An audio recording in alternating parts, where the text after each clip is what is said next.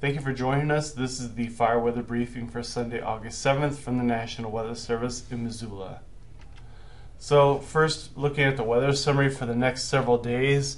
Today, Sunday, we're going to have a high lightning potential across the Northern Rockies, as well as a mix of wet and dry thunderstorms.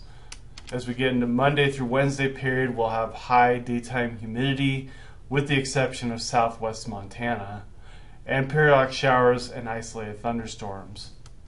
Once we get to the Thursday through Saturday period, it will be mostly dry, and day and nighttime humidity will be decreasing during this time.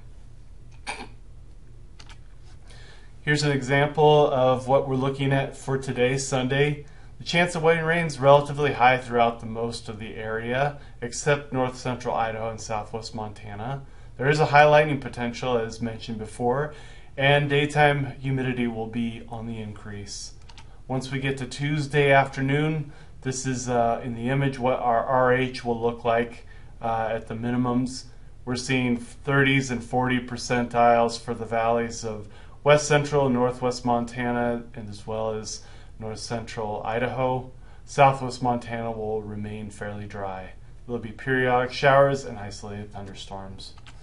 Once we get to Saturday afternoon, we can see humidities will be drying off quite a bit around the area, and we'll be looking more at the teens and low 20s for our daytime humidity, some terrain-based winds, and a few clouds during this time. So that pretty much sums it up. Thanks for joining us. Our next briefing will be Thursday, August 11th, unless conditions warrant another briefing before then. Please contact us at the address below or the numbers below, and we'd be happy to talk with you.